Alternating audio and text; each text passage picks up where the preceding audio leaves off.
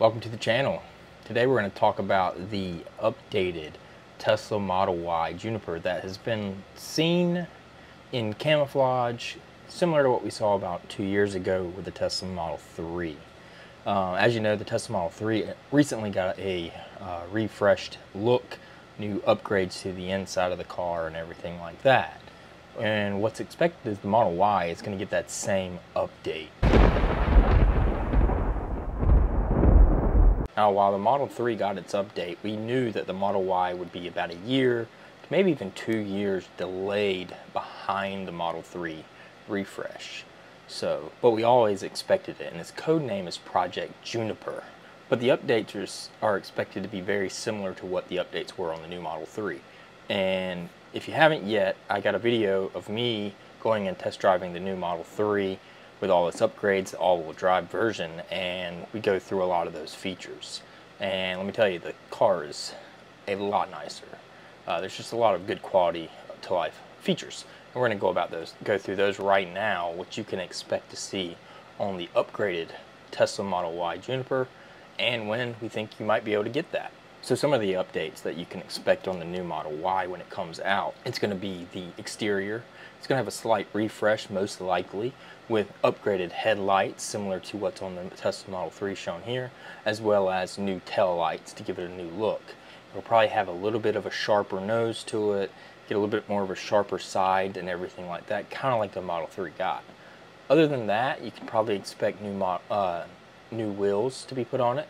Maybe a new upgraded hardware 5 that they're talking about that's already in prototype at the moment. They're in developing of a new hardware 5. As you know, everything else that's getting produced right now is considered hardware 4, and they're constantly upgrading the camera suite around the car. So we also know that the car will get an interior refresh. So on the Model 3, for example, there's new wheel with new tactile buttons, new scroll wheels on the wheel. Your turn signal and everything is on the steering wheel. To change the gears is all on the screen now instead of having an actual dock. We now have it'll be on the screen, similar to the new Model 3. Some other additions are going to be new seats that are a little bit more comfortable, as well as not only heated seats, but they'll get air-conditioned seats for the front driver's seats. The rear seats will then be heated. This is all what we expect based on the Model 3. Upgraded software so that it's faster, new processors probably more than likely that will come to the Model Y with the update. The Model 3 will then get probably that update later because the software, the processors, they upgrade about once a year to keep with the fastest stuff out there. You can expect probably better efficiency with the new Model Y as they did with the new Model 3. They increased the efficiency through the aerodynamics as well as the new wheels on there. So, you know, you can expect better efficiency, maybe a smaller battery pack so that you get the same range but have a lighter weight. We don't really know. That's all just guesses at the moment. We know with the Model 3 they didn't really change anything there other than the aerodynamics.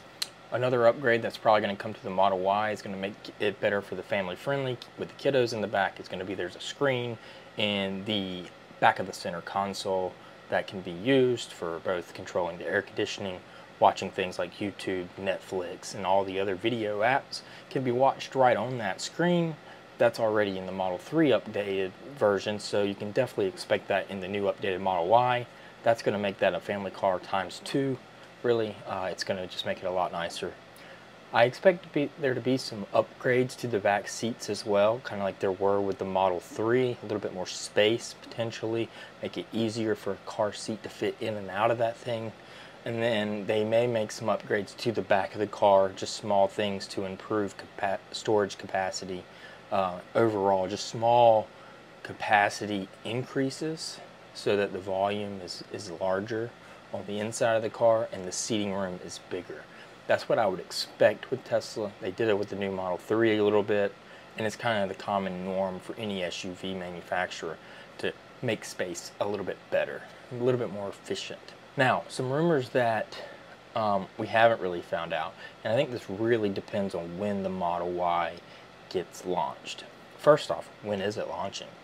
So Elon Musk has actually recently said that it will not be in the year 2024. We won't see this until 2025. So that's 6 months from now, really 5 months from now. So that's at least that long before we get it, most likely. Now we are already seeing prototypes on the road. This is the first time we're seeing prototypes on the road in the US. So we saw prototypes for the Model 3 on the road for about 6 months before we started actually getting it released and they launched it. If that's any indication, then 2025 is most likely going to be when this thing is going to be launched, or at least shown off and gone into manufacturing. Now, by the name of Juniper, I kind of wonder if they're not going to try to launch it in June of 2025. That would be kind of funny, but I don't think that's the case. It doesn't really have any name for that. They weren't planning that far in advance. And we've heard the name Juniper for a very long time, similar like with the Model 3, we heard Project Highland, right? So I don't expect anything big there. But 2025, you're probably going to expect it. And since it is still probably about a year out before manufacturing starts, there is a slight chance they're going to change this to a 48 volt architecture, similar to the Cybertruck, where it's a 48 volt low voltage, possibly 800 volt high voltage. This is the reason I don't think that's going to happen. The Model 3 did not get that update, and they like the Model 3 and the Model Y to share as many components as possible to keep the pricing down. So if they were going to make that change, they're going to make it to both of them at the same time, or close to it. And since they didn't with the Model 3, I don't expect to see it with the Model Y Juniper in any time soon. So more than likely, it's going to be very similar to what it is today. You get just all the upgrades of the Tesla Model 3 Highland that everybody's got now, and it's going to be a very good car.